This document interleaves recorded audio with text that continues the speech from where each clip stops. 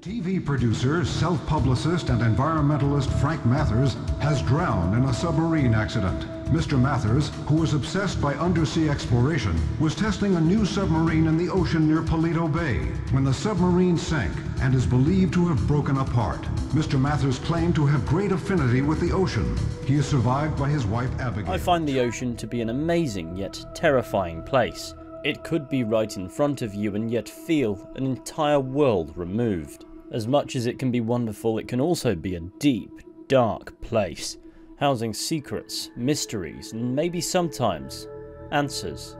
In today's video, it may prove to be the latter. As in today's video, we're returning to Grand Theft Auto 5 yet again to investigate the fate of a bloke in a submersible, a mode of transport unlikely to win any popularity contests these days. Join us as we dive into the details of the Strangers and Freaks mission, Death at Sea.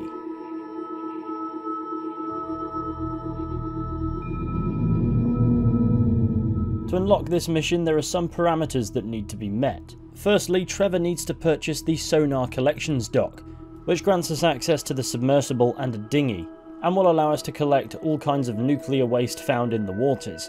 Secondly, we need to be past the main story mission known as Blitzplay, as this is the moment where Frank Mathers' death will start circulating the in-game news sources. It's through this that we learn that Frank Mathers was a TV producer, self-publicist and environmentalist, obsessed with the premise of deep-sea exploration, who died in an accident that occurred while testing a new submarine. One that is believed to have sank near Paleto Bay and, for lack of a better term, dismantled itself. With that in mind, the third parameter for accessing this mission is to head to Trevor's new docks to a blue question mark indicating that we need to be playing as Michael. Upon arrival, we'll notice a woman staring off into the distance on the docks, and should you get close enough, she will ask Michael for aid. Can you help me? Approaching the woman will result in the following cutscene. Hello. Hello. Thank God you stopped. Were you a fan of Frank Mathers? Frank Mathers, the TV guy who used to do the shows about space until he became obsessed with undersea exploration? No, not a huge fan. Frank was my husband. By not a huge fan, I mean, not a huge fan as much as a fanatic. He was a cruel and heartless man. Well, like I said, I was not a huge fan. But I loved him. Didn't he leave his sick wife and 5 kids to run off with you? We loved each other. I'm sure he did. And I'm penniless. Now, more or less. Well, Frank's submarine broke apart while he was trying to save the San Andreas white shark. But his body was never found. You know, people thought someone tampered with the airlocks. That's an outright lie. That was never proven. I love Frank, and Frank loved me, which is why we invested so much money in life insurance. If we could just prove that Frank was dead and that the airlocks weren't tampered with, I would sleep so much easier. I bet you would. I'll make it very worth your while. Guess I could take a look. Now that was a very suspicious encounter. The wife of Frank Mathers wants us to prove that her husband is dead so she can claim on the life insurance. Abigail Mathers also disclosed that she's penniless and completely shoots down the notion that Frank's submarine may have been sabotaged. But now we have her contact details. Maybe ringing her will give us more information to go off. You've reached Abigail Mathers. Please leave a message if you have any information relating to Frank's death, rather than going to the police. Boy, she's really making this obvious, asking anyone whose call she doesn't pick up that if they have any information regarding Frank's death, to contact her and not go to the police. This leaves us with one question: why is she freezing out law enforcement too?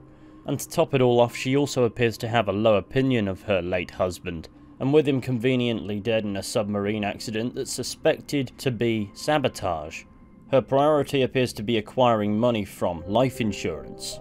It's very clear what the game is implying.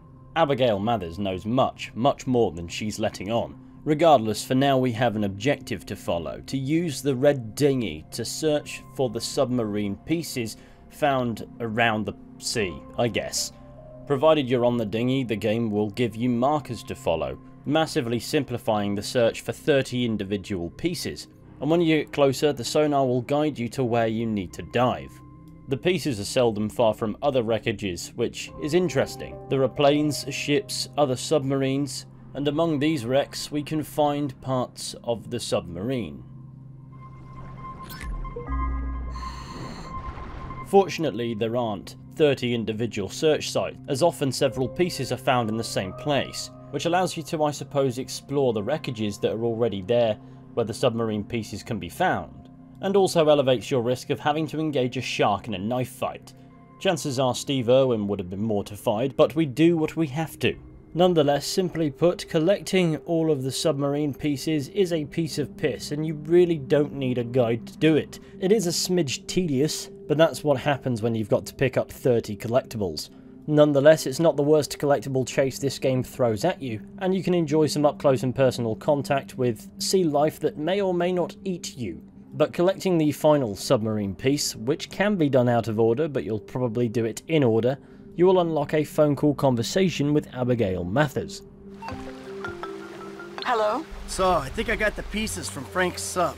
You did. That's wonderful news. Can you meet me back on the pier at Polito Cove? I can, but the thing is, well, I'll tell you in person.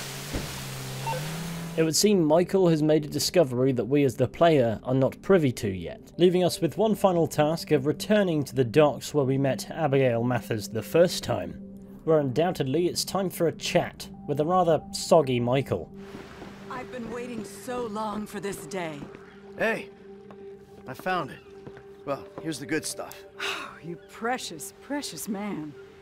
Yeah, but I gotta tell you, I think the airlocks were tampered with. No, that's just normal wear and tear. It may surprise you to learn that along with being a beautiful, finely put together woman, I am also an expert in nautical engineering and glass degradation. Yeah, but I mean, look, it's... Oh. Looks like Frank tried to scratch a message in with his last dying breath. It says, someone tampered with the airlocks. How can that be? My poor Frank. It must have been his ex-wife. Very bitter woman. Yeah, well, I don't know anything about that. I'm not a detective, you know, but something doesn't ring true here. No, I know. The police are in on it. I'm going to take this to the FIB. They'll know what to do. Yeah, well, that's your business. Hey, whoa! You said you're gonna make it worth my while. Yes. This should be plenty for your time and discretion. It's $10. Oh. Here's a signed photo of Frank. He was a lovely person. You would have been great friends. He loved his fans. I've got to get going to the FIB, I mean. You gotta be fucking kidding me. The revelation that the submarine was indeed tampered with appears to be a bit of a shock to the self-professed nautical engineers' insistence that that wasn't the case. No longer able to deny foul play, Abigail Mathers becomes alarmed. And though we know she's searching for proof that Frank was dead so she could claim on life insurance, and she also indirectly told us she was capable of tampering with the submarine's airlocks, and yet still accuses Mathers' ex-wife, and also out of nowhere drops a bomb that the police are somehow in on it. This complete unsettle more or less confirms what was fairly obvious from the start. She is the one deliberately responsible for her husband's death. And for all our hard work, we got $10. I wish I could have given you more, but the life insurance people have been such snakes. Finally, the closure I deserve. It's been a long time coming. I trust I can count on your discretion. In fact, probably best just to forget all about it. Well, thank you again for your chivalry, but I'll handle it from here. We have a choice from here on out. We can let Abigail Mathers live, and supposedly she'll go to the FIB, but in truth she'll go straight to Los Santos Airport and disappear. Or we can simply kill her for killing her husband and or for paying us inadequately. If we chase her for a bit, she'll spout more nonsense. Some Frank Mathers fan you are! I'm going straight to the police, I promise! I didn't do it! She just further contradicts herself and leaves us with one clear objective. Slap a sticky bomb on a car and pit maneuver her into oblivion.